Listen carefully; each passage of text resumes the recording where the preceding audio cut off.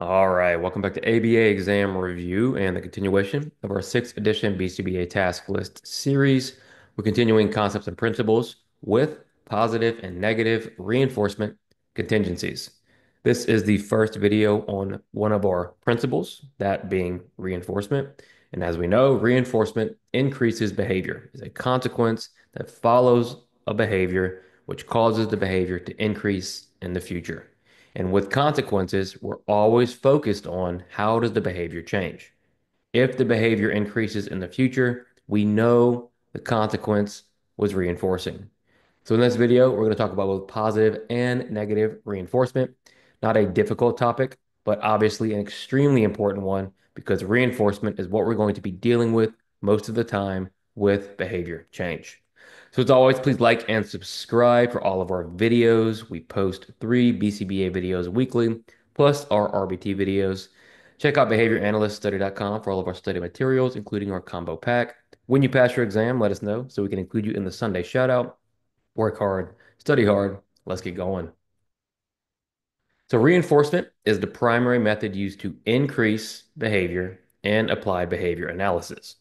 If we think about our contingency, antecedent, behavior, consequence, we're talking about the consequence. Reinforcement is a consequence that increases behavior, whether that's added or taken away. Always remember when you have a consequence question or you're thinking about consequences, you have to think about what behavior are we looking at? How is it changing? And then we think about positive and negative. Traditionally, negative reinforcement is thought of as a bad thing, but in behavior analysis and behavior science, negative just means the removal. So positive, something is added, negative, something is taken away. So the addition or removal of a stimulus as a consequence following a behavior or response. Reinforcement consequences will always increase behavior, or else it is not reinforcement. If the behavior doesn't change or the behavior decreases, especially if the behavior decreases, we are not looking at reinforcement. So let's think about positive reinforcement. Positive reinforcement occurs when a behavior is followed by the presentation of a stimulus that makes the behavior more likely to happen again. So you have an antecedent, a behavior occurs, and then a consequence is added, which increases behavior. A positive reinforcer is often a desired or wanted stimulus, but remember, it doesn't have to be because we're not necessarily concerned with the topography or the preference. We're just looking at how does that consequence change behavior. Now, when we do preference assessments and reinforcer assessments, yes, we are looking at what the person will likely want or desire, but we're going to use anything that's going to increase the behavior as reinforcement. If the consequent stimulus is added and increased behavior, it is reinforcement. We're going to keep on reiterating that so we think about that every time we think about consequences. Is the behavior increase or is it decreasing?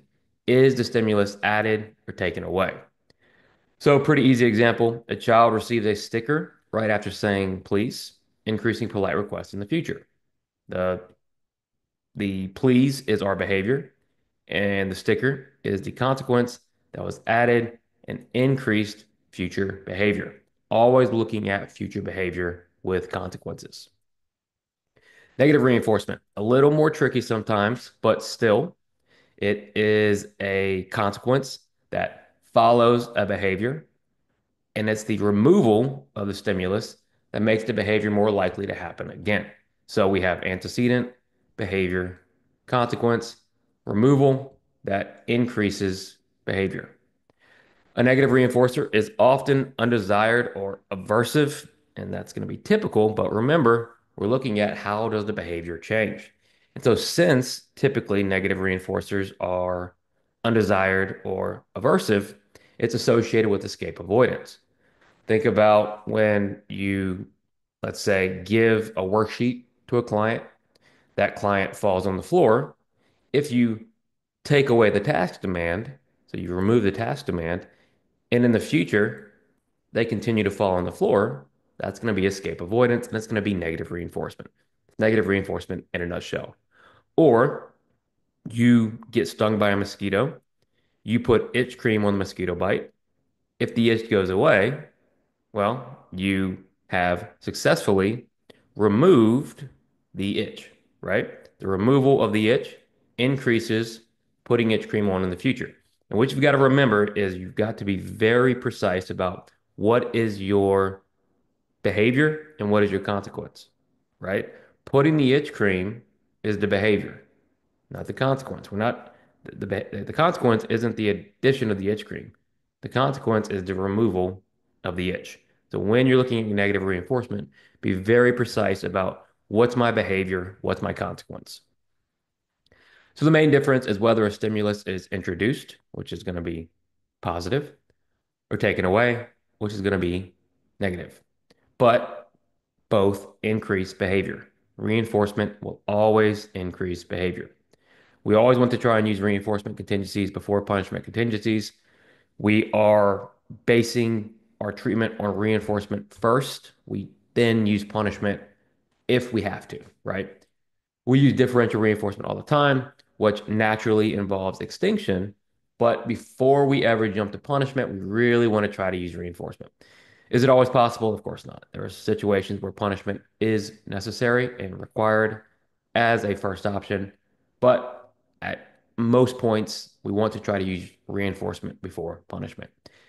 And again, to summarize, to finish, the goal of reinforcement is to increase behavior. If you have a contingency, ABC, and your behavior is not changing, well, you're not reinforcing. You've got to think about that. Just because you think you're providing reinforcement doesn't mean you are. How is that behavior changing in the future? All right, thanks for watching. Check out behavioranalyststudy.com for all of our study materials, including our combo pack. Please like and subscribe for all of our future updates. We have 3 BCBA videos a week plus RBT videos as well. When you pass, let us know so we can include you in the Sunday shout out. Work hard, study hard. See you soon.